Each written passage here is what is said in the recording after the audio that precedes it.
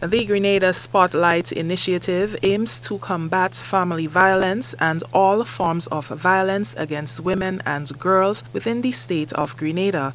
Barbadian Lisa Perch is the strategic engagement consultant with the UNDP, working with the Department of Gender Affairs on the capacity building initiative. She is responsible for designing and implementing the capacity building workshops, which cover several key areas including gender mainstreaming, gender analytical frameworks, women's economic empowerment, gender-based violence, and gender-responsive budgeting. Focus is to really help gender focal points and persons working and influencing gender equality programming and policy in Grenada to boost their capacities and really enable them to continue the work under the Gender Equality Policy and Action Plan.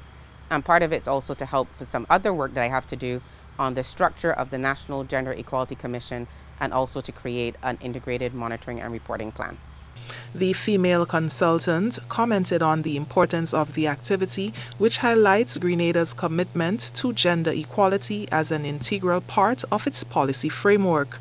In 2014, the Gender Equality Policy and Action Plan was approved.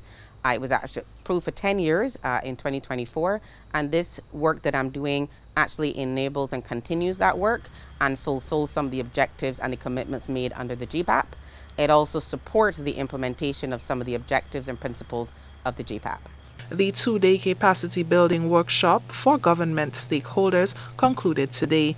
Non-governmental stakeholders such as civil society and members of the private sector are scheduled to participate in a similar session on Thursday and Friday. For GBN News, I'm Nisha Paul.